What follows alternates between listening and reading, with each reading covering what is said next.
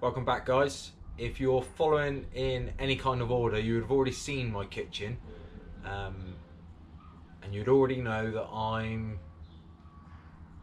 fighting against weight. This is a lightweight build, so also I'm in dire need for some storage and some different ways of keeping things organised without just piling in cases or ply boxes or full-on cabinetry. So in this little episode I'm going to show you my plan to maximise storage without having loads of chunky materials in there. If you're not up to scratch with why it's so lightweight and what I'm up against, click on the other videos and catch yourself up.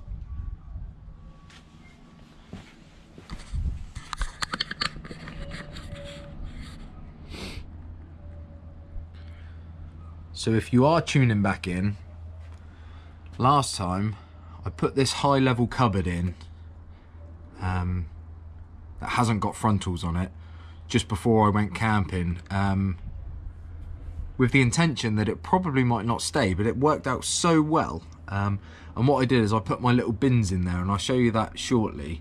So that high level cupboard is actually going to stay. What my next plan is to put some lower level storage just underneath to hold all of my little bits and bobs bins, and again just leaving that space free for either food or other kind of bits and bobs, because on these builds you can never have too much storage. So you may think I'm bonkers for weighing what I'm putting in, but when you're picking up long lengths like this, it's hard to actually comprehend and understand how heavy things are, because they're quite long. It kind of seems heavy at full stretch, but it is only aluminium, so at the same time it doesn't fill the world in weight. So I've got some kitchen scales, and with that in mind I'm going to load it up with everything that I'm going to use for my storage. Let's just zero that.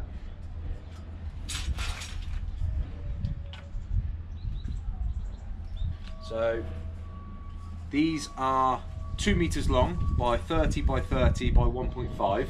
It's aluminium, but just to add,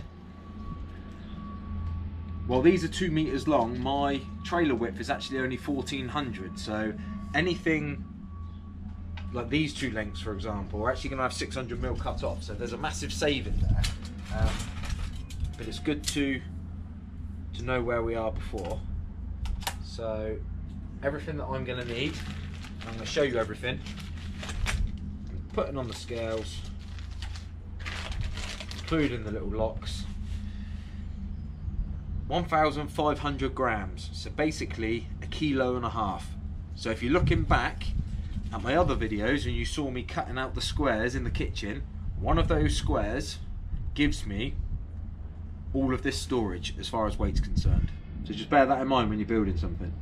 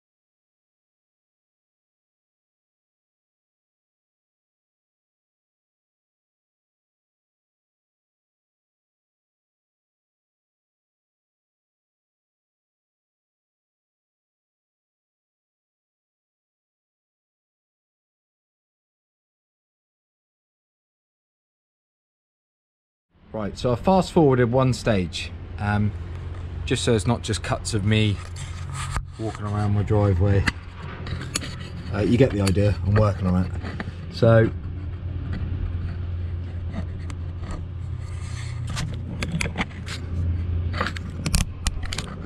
is this a good camera angle? I can make it work. Right, so this is temporarily sat here right now. It's got holes in the back ready to be fixed, nice. What I've ended up with is 100mm of fixed angle at each end. That will come to light as to why very shortly. I will show you the underside at some point. Oh, I'll show you now. So that's got a strip riveted to that.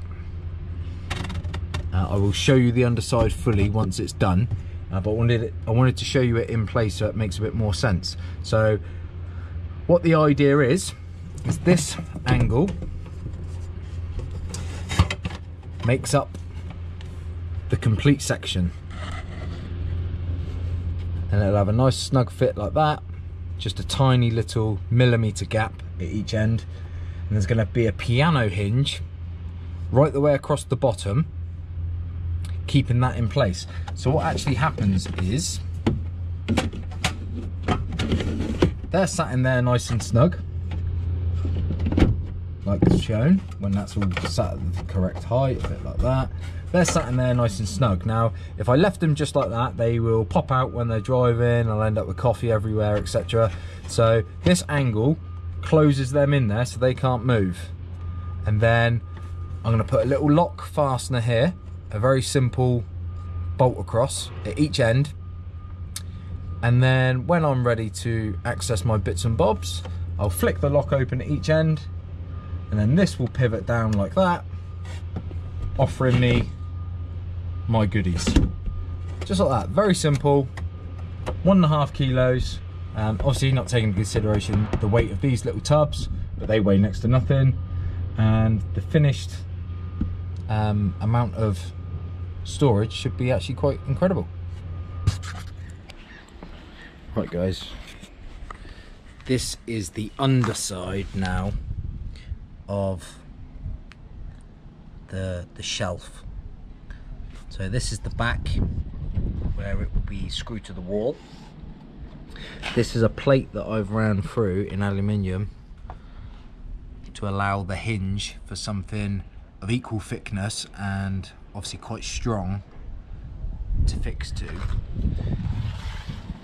And then if you can see this joint here and here, what happens is that, quite easy, on a piano hinge, it wasn't one continuous, I actually had to join two together, but it still works seamlessly. So that is the underside explained, and I'll pop that up in place and just show you the plan. So to quickly cut in, I've put the shelf on my scales. That's everything, plywood, all the strips, the hinge and everything. So 1.7 kilos, so under 2 kilos. So 2 of those sections that I cut out in the past. I couldn't be happier with how this has turned out actually. So hopefully it makes a bit more sense now. I seem to be saying that quite a lot. But here's all the storage bins I was telling you about. I'll show you from here just so you can see it in full to begin with. So I've got a lock on each side, you drop that down, and then you can access these bins. But when you're travelling, you flip that up, a little bolt across each side. These can't go anywhere then. So here it is. So just a tiny little, one of them one side, one of them the other, and hey presto, you can get your bins out. So like I said, powdered milk, tea bags, cappuccinos. They're only half filled at the moment, but I'll find something to fill them up with. And then you just pop them across both sides. There you have it. All that storage for 1.5 kilos plus the little tubs. and that leaves all this space up here for any kind of foods, any kind of pots, that kind of thing.